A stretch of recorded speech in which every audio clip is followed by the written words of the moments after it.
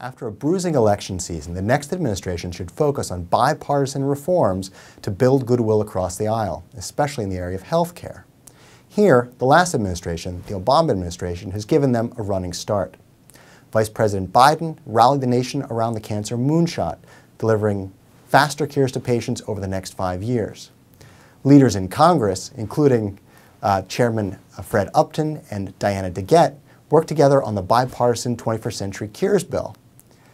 If they can continue this work, focusing on ways to get better treatments to patients faster, we can both improve options for deadly diseases like cancer, Alzheimer's, depression, and heart disease, and lower the total cost of cure by keeping people out of the most expensive places in our healthcare system, nursing homes and hospitals.